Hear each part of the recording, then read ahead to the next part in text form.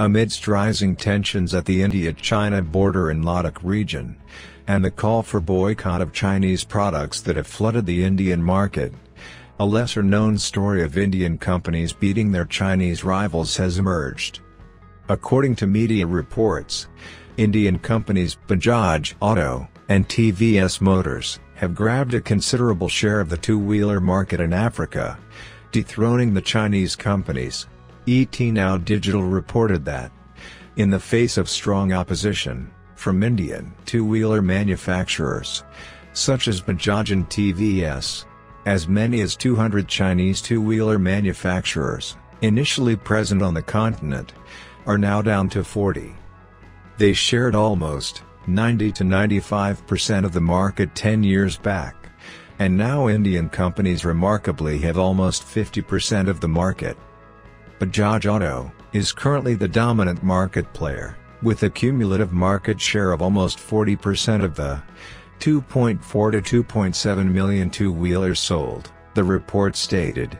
Bajaj Auto's executive director, Rakesh Sharma, told The Economic Times, "Bajaj has been able to compete and win in Africa, based on its product strengths, local assembly operations, quality assurance, network of distribution partners, dealers and service centers.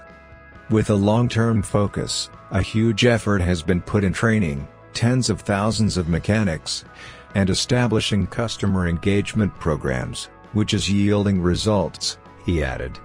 In many African countries, two-wheelers are used as motorcycle taxis in urban areas, to transport people.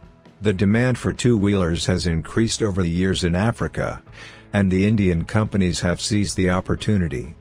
In an article published in the CNBC TV18 website, Srinivas Confetti, MD, of Wheels EMI, former HR head of Bajaj Auto, narrated how Bajaj captured the African market, which was earlier dominated by the expensive Japanese bikes and the cheaper Chinese models. Chinese motorcycles used to come in a box. You bought the box and took it to a mechanic, and he would assemble it, said Confetti.